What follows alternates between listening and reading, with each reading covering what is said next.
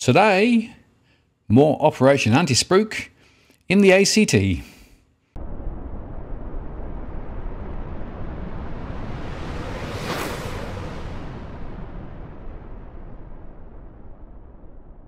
Hello again, it's Martin North from Digital Finance Analytics. Welcome to the latest post covering finance and property news with a distinctively Australian flavour. Well, Cookie Boy has been a very busy boy. He's been throwing me lots of data points showing more price reductions from the property portals.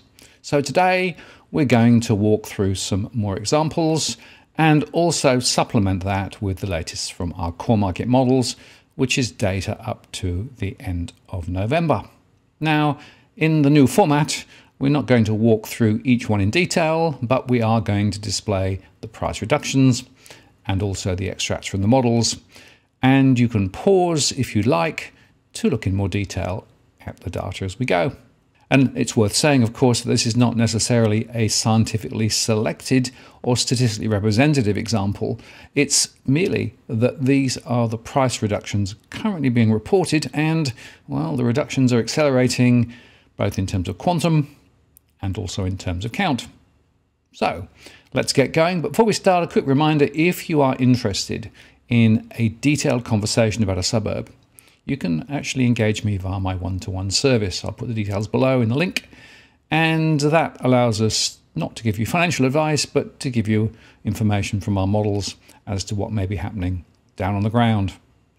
And I'll also remind you that tomorrow evening, Tuesday, you'll be able to watch my latest live show. And in that show, I'll be talking about the latest in terms of mortgage stress and household scenarios.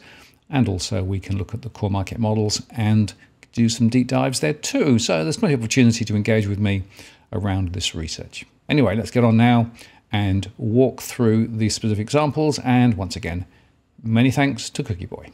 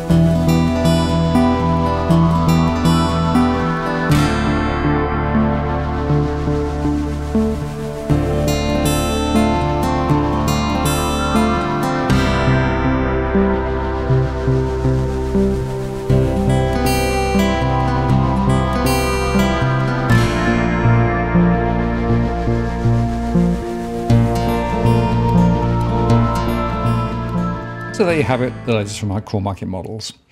Many thanks to Cookie Boy for providing the underlying data. This is Martin North from Digital Finance Analytics. I'll see you next time.